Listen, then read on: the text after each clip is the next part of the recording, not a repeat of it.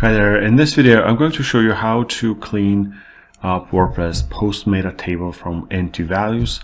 The first thing is, why do we need those to remove those values? Well, it consumes space, even though if some of the values are empty. In one of the recent projects that we started checking is they had like 250,000 rows. Out of those, 50,000 were empty rows, and the empty rows are those ones that are empty. For example, meta value is 0 or empty or null. And to me, it doesn't make sense to store empty values.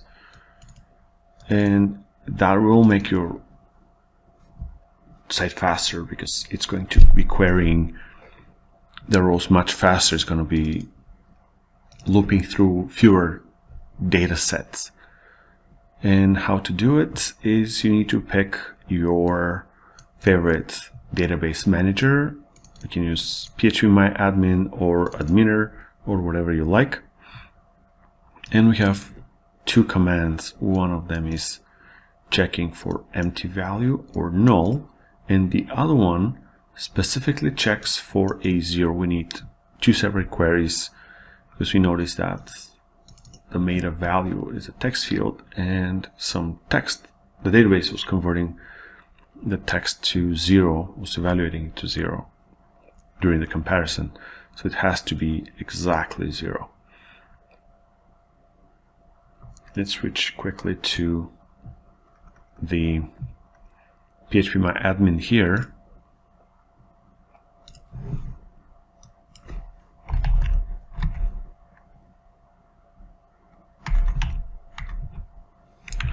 Value is null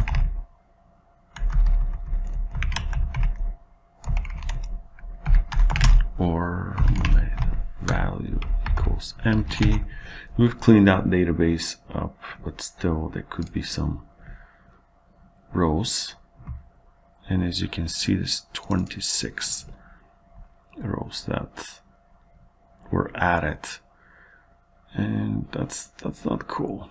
It's not cool. Let's copy the regular expression to find the zeros.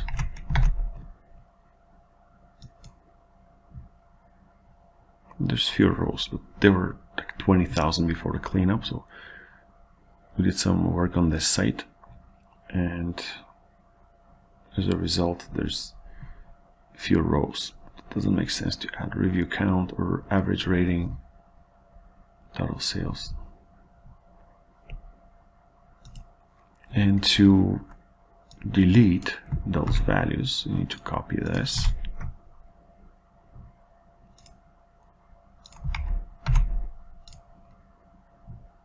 You inspect just in case, because it will delete data, and you want to back up the database using 2-3 ways to do it, from the control panel and also from the command line if you can. The more backups you have, the better. And let's copy on this thing.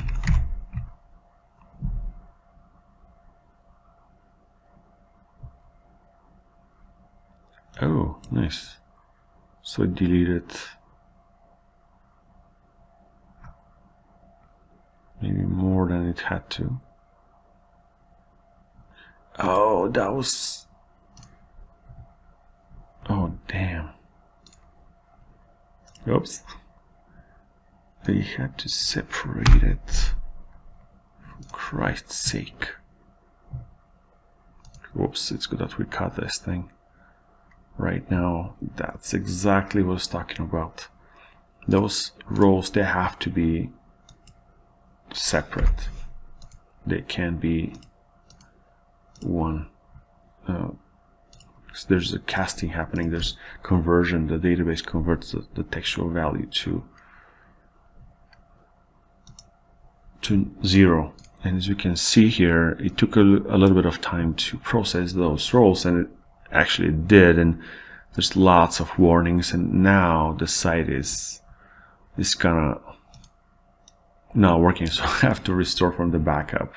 And it's good that I took the backup. And again, it's super important to take backups. And I already, I'm going to stress that 100% align. I'm looking for the alignment.